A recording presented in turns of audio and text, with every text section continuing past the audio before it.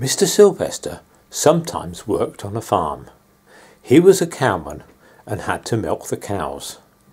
He had to get up at the unearthly hour of 5 o'clock in the morning, get the cows in from the field, into the yard, and then start the milking about 5:30.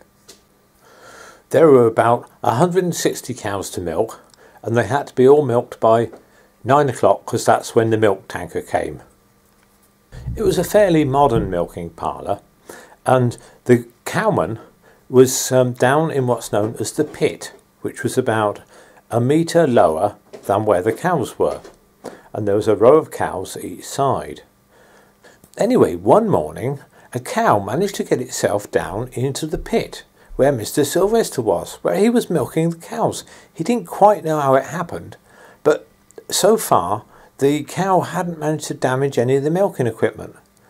But he couldn't get the cow out again, and he had to get the cows milked by 9 o'clock because that's when the milk tanker was coming.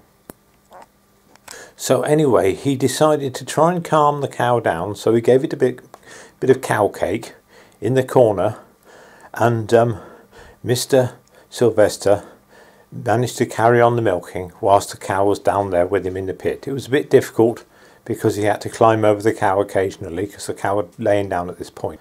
Mr. Sylvester didn't normally see anybody except the milk tanker driver when he was milking the cows, but on this morning the farmer happened to come round. He was a gentleman farmer and he rarely got his hands dirty, and the workers tended to think of him as rather stupid. They used to call him Charlie behind his back because he's a right Charlie. Anyway, the farmer came into the milking parlour and he said, "Sylvester, why have you got a cow in the pit with you?" Sylvester said, "It's just helping me with hands-on practical procedures and practices in the workplace."